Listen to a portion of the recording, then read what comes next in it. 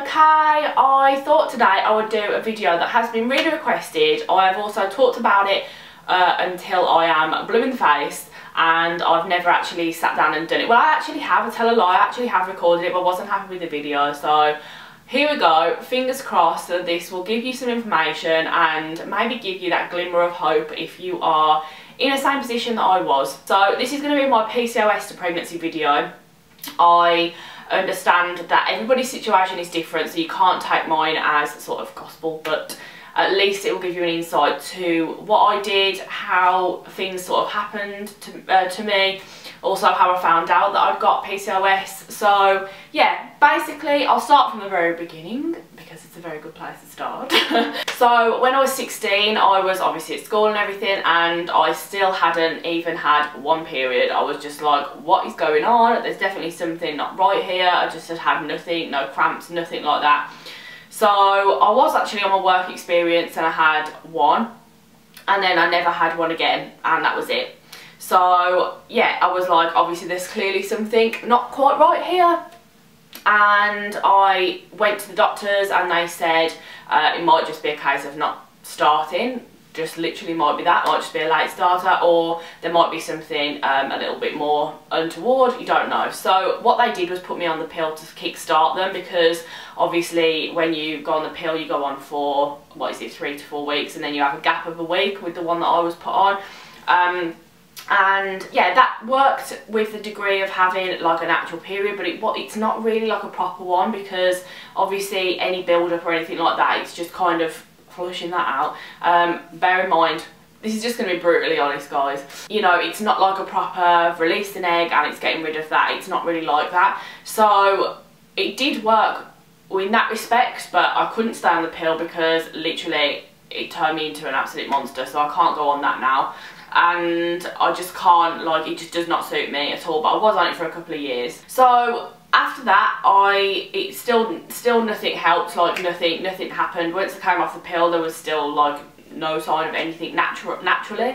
So I had some scans, and I think I was I don't know whether I was 16 or 18, one of the two. Had some scans, and they said that basically they couldn't really see the one side, like my one ovary and fallopian tube and all of that, but the other one was okay. But they couldn't get a good enough view of the other one. But they did say that on the whole I might need some help conceiving when I'm a bit older. So there was that. So I'd already got in my head that there was definitely going to be some sort of issue. And back then I didn't really have a weight problem either. But I've always been like a stocky person. Like I've never been like really skinny or anything. But I wasn't like really big.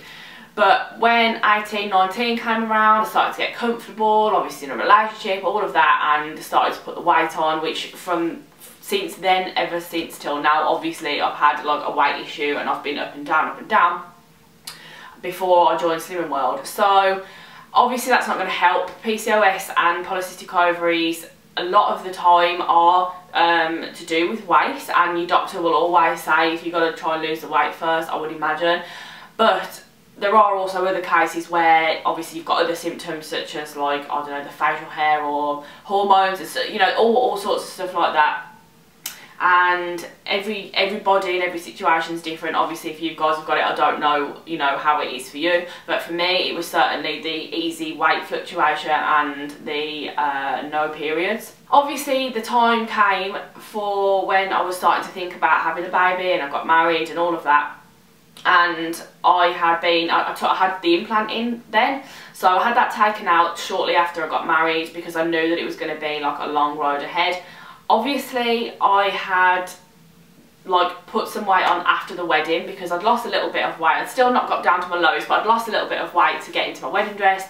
And then after that, after the wedding, I put loads back on again because I had the honeymoon and all that. And then it got to the point where I finally decided to join Slimming World, because I went to the doctors, had some more scans, and they said that they could see that I was I definitely got PCOS, and they could see I had polycystic ovaries. So I thought, like, the only way I'm going to do this is to lose some weight. And the doctor said specifically that I did need to lose some weight before they would even help me. So she said, yeah, you need to get like closer to like a healthier BMI, and then we'll help you. So you basically have to be seen to help yourself before you can help before they help you, so to speak. That was it in my case. As I say, every doctor's different, everyone's different how it works. So I joined Slimming World. It wasn't the only reason that I joined Slimming World. It was the main thing that clicked for me was, as I'm sure you know if you've watched me for Slimming World reasons for a while, that I went to Athens and I couldn't even hardly walk. So, you know, I was nearly 17 stone and desperately needed to do something to change the way I was. I was feeling really, really down, really depressed, and still hadn't had a period or anything like that naturally. So obviously the alarm bells started, and that's when, yeah, I joined. So when I joined Slimming World, I had no idea what was ahead of me. I walked into those doors as nervous as we all do, you know. We don't want to do it, we don't want to go through the doors, but you've got to always think that those people sat in there have all been in that position. They all walked through those doors for the first time once, and for me this was just another reason to do it. So I joined, obviously had my first week, and the weight started to come off. So you guys all know my Slimming World journey, and the first time round I lost over 5 stone in 37 weeks, 38 weeks, something like that. I think my grand total of my journey was 42 weeks, that was before I got pregnant. All of that had happened, and one day I did a ovulation test before, like I think this was kind of, I was maybe halfway through my journey. And I was, yeah, definitely I recommend ovulation tests, guys, because if you haven't done those, like obviously you can track, but on the same token, I also think like it's very, very easy to get obsessed with it, and I think you have to have that like balance, if you know what I mean. It's really, really hard. Yeah, it's really, really hard to get that balance of not becoming like obsessed, but you also do need to know if this is like the route that you're taking. So I just got like a load of cheapy ones off eBay, which I'll leave a link below, and what I did was got like a piece of paper, took the test at the same time every day, which isn't always the right thing to do. You could do 2 a day if you wanted to, or vary it. I just wanted to see it getting darker, so I did those, and I stuck them on a piece of paper with like the date and time next to it. For a while, I did this for a month or 2, and I could definitely see them getting dark. And then when I saw it getting darker, I did like a proper ovulation test, like the digital ones with this little smiley face. I only ever had it come up once, the first like when I was doing it then, and I didn't also want it to be like a forced thing. It was just wherever the mood took us, you know what I mean. So I just wanted to wait until like it was the right time and all of that, but I only ever had, as I say, that ovulation once. So that was unsuccessful, and that was in a year, basically. That was in a year, so I'd only ovulated once in a year, so there's still that issue. So as the weight came off, I got to the, well, which now I look back at was the end of my journey before I conceived Athena, and basically one day I just had like a weird like cramp feeling in one of my ovaries, like it was around that area, and I thought, I wonder if I'm ovulating, and I literally hadn't tested for over 9 months. It was like 9 to 10 months I hadn't tested at all. I thought, right, just forget about it, because I was more of a, if it's not meant to be, it's not meant to be sort of person. So I left it. So I had this weird pain. I also felt, I don't know, just I felt different. It was really weird, and I said to Ed, like, I think I might be ovulating. So I did an ovulation test, and I could not believe it. The smiley face popped up. So I was just literally in absolute shock, and obviously, like, as I say, I didn't really want it. I didn't want it to be like, oh, we're gotta get upstairs now because, you know, the ovulation test positive, blah blah blah. So it wasn't like that at all. It wasn't like that, which I'm really glad about. Obviously, you guys know my situation now, so this is strange to talk about, because obviously me and Ed are not together anymore, but I'm just telling you the facts of how it is. Anyway, yes, push came to shove, blah blah blah, and then began the 2-week wait. So I was just like, I couldn't believe it. Like, I've only, over a year and a half, I'd only ovulated twice. Like, that's how bad it was. And I decided to test on a day where I had been at work all day and I was absolutely shattered. Like, I was literally, my head was in my hands while I was at work on the desk, really, really bad. Shattered I was. So I thought, what on earth's going on? And basically I was meeting my mum, Ed, and my brother and sister at a restaurant, and I just decided to go to Sainsbury's to get some dog food. I then tried as I was there, I bought a pregnancy test just on the off chance, and this was 13 days past ovulation. So obviously if you've got like a normal cycle, it should be like 14 days that you wait to test. So I waited 13 days, and as you've seen the video, which I'll link it as well if you wanted to see it, you can see my reaction. And I got the test and it was positive, and I literally couldn't believe it. So I'd had 2 chances in a year and a half, and it worked. Like, you just feel like it's not real, like you feel like it's literally not real. So yeah, and then 9 months later, Athena came along. So that is like basically on a whole what happened. I know this is very like brief, but just to give you an idea.